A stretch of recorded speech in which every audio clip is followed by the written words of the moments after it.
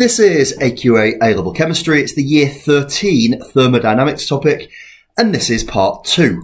In this video, we're going to take a look at Born-Haber cycles, putting together all of the different enthalpy changes and the definitions that were in part 1 and building those Born-Haber cycles ready for us to move forward and do calculations with them later.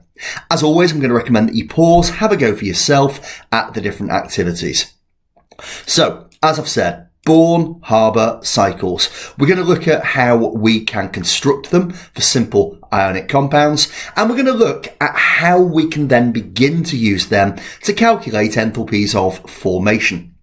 I've said on here they are similar to Hess cycles. They're similar in the sense that they work on the basis of Hess's law.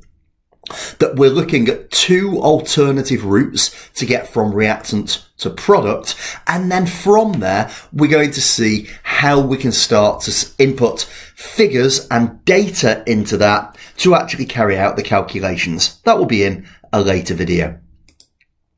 So, to begin with, let's take a look at sodium chloride. We've got here the equation for the enthalpy of formation of sodium chloride. And your job is to try to build the Born-Haber cycle. Now, I am going to say that it utilises the majority of the enthalpy changes that were discussed in the last video. Beyond that, and this is going to come up later in the video, if something is an exothermic process, the arrow should go down the page, and if something is an endothermic process, it should go up the page. So when you've had a go at building the cycle, take a look at what it looks like. And in the first instance, we have got here our enthalpy of formation, Na solid, half Cl2 going to NaCl solid. The enthalpy change when 1 mole of a compound is formed from its elements in their standard states under standard conditions. Formation is an exothermic process, so the arrow goes down. Remember, if you bring things together, that's going to be exothermic. If you're breaking things apart or separating them, that will be endothermic because you're going to need to put energy in to do it. So what is the alternative route? Well, we are going to have to find a different way around, and there are multiple steps. So we've got formation going down here. What I'm looking at the moment is I've got solid sodium and I've got half Cl2 gaseous. Well, let's start by atomizing. I'm going to atomize my sodium. So the delta H AT, enthalpy of atomization of sodium, and I've not changed the half Cl2. On a Born-Haber cycle, you only change one thing in each step. So Na solid goes to Na gas. And you've got examples of equations. I think that's an actual example on the previous video. Now I've atomized my sodium, I'm going to atomize my chlorine. My half Cl2, my half a mole of Cl2 molecules become 1 mole of chlorine atoms. So I've now got Nag and Clg. The next thing I'm going to do is first ionization enthalpy for sodium. We're going to talk about why we're doing all of this in a second. It's culminating in that final step of the cycle. But I've got to show it fully. Enthalpy of first ionization is Na gaseous going to Na plus gaseous. Remember, the enthalpy change when 1 mole of gaseous atoms loses 1 mole of electrons to form 1 mole of gaseous ions with a +1 charge. I've got to show the electrons in my cycle. The final thing I need to do, if I've got an Na plus, then I'm going to need a Cl minus that's going to react with it. Well, I've got an electron that the chlorine can gain. So I'm going to do first electron affinity of chlorine. So my Na plus remains the same. My E minus joins my Cl gaseous to make Cl minus gaseous. What I now have is a gaseous positive ion and a negative gaseous ion. And the enthalpy of lattice formation is the enthalpy change when 1 mole of solid ionic compound is made from its gaseous ions. So that's enthalpy of lattice formation, bringing together, exothermic. Lattice dissociation would be exactly the same place, but the arrow would be in the opposite direction. Okay, have a think about the energy changes. You've got some clues from the example we've just given. So, I've already said, enthalpy of formation is always exo. It will always be a downward arrow. You are bringing things together to make something new. But if we're atomizing something, we're breaking it apart. We're either separating atoms within a solid, or we're breaking apart diatomic molecules. That means it's an endothermic process. Ionization, we are separating an electron from its atom. That requires energy, so it's an endothermic process. In electron affinity, we're bringing an electron in. It's joining the atom. So for that reason, we're going to say it's exo. However, there is a slight difficulty here. There's an extra piece of information, because first electron affinity is exothermic, when that negative electron comes in and joins the atom. However, if I do second electron affinity, so for example, an electron comes to join a Cl- ion, my negative ion and my electron are going to repel because they're both negatively charged. So I'm going to need to provide energy to overcome that repulsion. So first electron affinity is exothermic, but all others are endothermic. That becomes really important when we're building our cycles. Lattice formation, as I said on the example, lattice formation, we're bringing together gaseous ions, so that makes it exo, and lattice dissociation, we're breaking ions apart. That means it's endo. So we've got a few more examples here of Hess cycles to draw. Have a go at drawing them before you review. So this one is very similar to the NaCl. I start with my enthalpy of formation, solid carbon, half a Br2 goes to KBr, solid.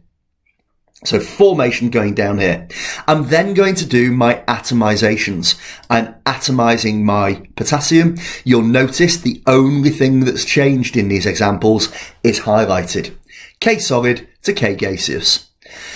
Once I've atomized one, I'm going to atomize the other. My half Br2 becomes Br gaseous. I then need to do my first ionization enthalpy. So K goes to K plus, and don't forget to include the electron. My Br gaseous remains Br gaseous. But then I'm going to do electron affinity. My Br becomes Br minus. It's taken the electron in. It's gained it. Now that I've got my gaseous ions, positive and negative, I've got my lattice formation enthalpy. On to the next example, LiCl. And again, no surprises on this one. We're going to build on what we're doing at the moment in the next couple of cycles. But LiCl, well, Li, solid, plus half Cl2, gaseous goes to LiCl, solid. State symbols must be included. The enthalpy change when 1 mole of the compound is formed from its elements in their standard states under standard conditions. Well, my first step, as always, I'm going to atomize. First, I atomize my lithium, then I atomize my chlorine. I've now got my atoms, I can start to form the ions. So my lithium gaseous becomes Li plus gaseous. It loses, or 1 mole of lithium atoms, gaseous lithium atoms, loses a mole of electrons to form 1 mole of gaseous lithium ions. After ionization comes electron affinity. My Cl gaseous goes to Cl minus gaseous.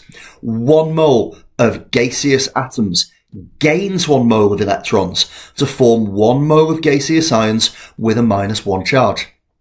I've now got my gaseous ions, so I can put my lattice formation enthalpy in.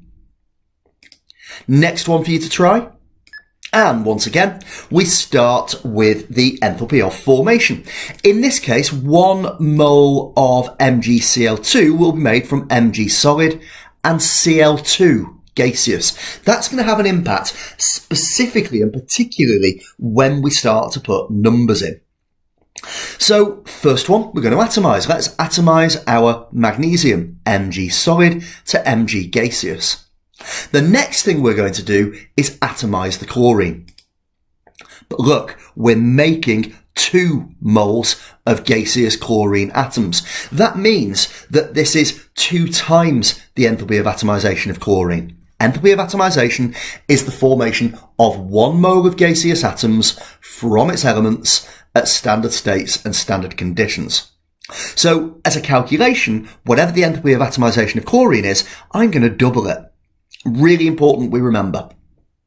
Once we've done that, we are going to ionise the magnesium. Now, Mg goes to Mg plus. It's lost an electron. 1 mole of gaseous atoms loses 1 mole of electrons to form 1 mole of gaseous ions with a +1 charge. But magnesium's in group 2, so we don't just have first ionisation enthalpy on here, we have second as well. So the enthalpy change when 1 mole of gaseous ions with a +1 charge loses a mole of electrons, there's an extra one there, to form 1 mole of gaseous ions with a +2 charge. So I've got my first ionisation enthalpy, my second ionisation enthalpy, and I am showing those separately. The next thing is to make the negative ions, that's electron affinity. My 2Cl will each gain electrons to form 2Cl minus gaseous. But again, from calculation terms, we're making 2 moles of gaseous ions with a -1 charge. That means we would double the electron affinity of chlorine in the calculation at this stage. But we've now got our positive ions, our negative ions, gaseous, gaseous. So we can do our lattice formation enthalpy. Another example, final example actually, of a cycle, MgO. And we're starting off with enthalpy of formation. This systematic route through is really important to learn. Formation is our start point. From there, we're going to atomise our magnesium. Mg solid goes to Mg gaseous. The next thing we do is atomise our oxygen. Half O2 gaseous goes to O gaseous. We're making 1 mole, so we've not got that situation where we're doubling here. From there, we're going to do ionisation enthalpies. First ionisation, Mg goes to Mg plus E minus, gaseous, gaseous. The O remains as O gaseous. Remember, magnesium is in group 2, which means it forms +2 ions. So we've had first ionisation enthalpy, we're now going to do second ionisation enthalpy, step by step. Once we've done that, we can start to do electron affinity of oxygen. Well, O goes to O minus, gaining an electron, gaseous, gaseous, remembering the state symbols. But we've got second electron affinity as well. And here's the additional complication. Remember what we said earlier. First electron affinity is exothermic. The arrow's going down. But we're then having an O minus gaining an E minus. There is a natural repulsion because they are the same charge.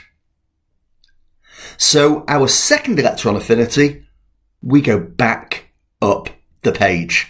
O minus goes to O2 minus, gaining the electron. At that point, I have my ions and I can put my lattice formation enthalpy in. Remembering all of these lattice enthalpies, I could have done lattice dissociation enthalpy going up the page. Always read the question to check carefully which one it is that you're either given or are calculating. To finish off this video, what do we notice about the trend in lattice enthalpies? And I can see here that it's going down, down, down, down, down, down, down. It's dropping as we go across.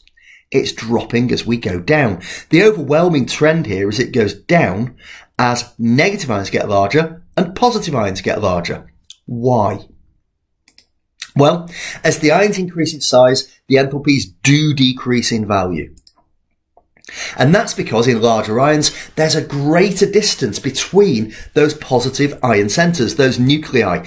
And if there's a greater distance between those and therefore between the oppositely charged ions. That means that there is less attraction, and that means there is less energy needed to overcome them, and less energy released when they are overcome.